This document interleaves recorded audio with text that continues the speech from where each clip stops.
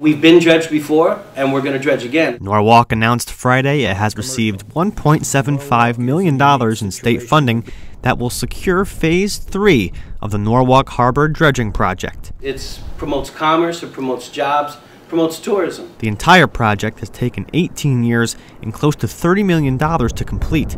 This new funding adds to over $3 million in federal funds that will remove 160,000 cubic yards of sediment from the Norwalk Harbor bed.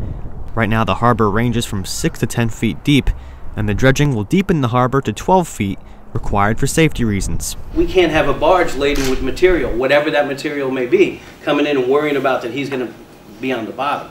So it's a safety concern. The general consensus on Friday was that the dredging ensures future tourism and commerce centered around the harbor. In order to make Norwalk not only a place for recreation, but also a place to do commerce, I think that the dredging of the harbor is critical. Bigger boats can come into the harbor. They can come and spend money at the local restaurants. They can use the facility, beautiful facilities down at Veterans Park.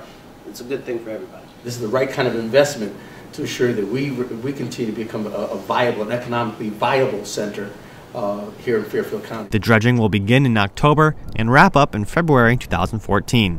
Mike Peel, It'sRelevant.com.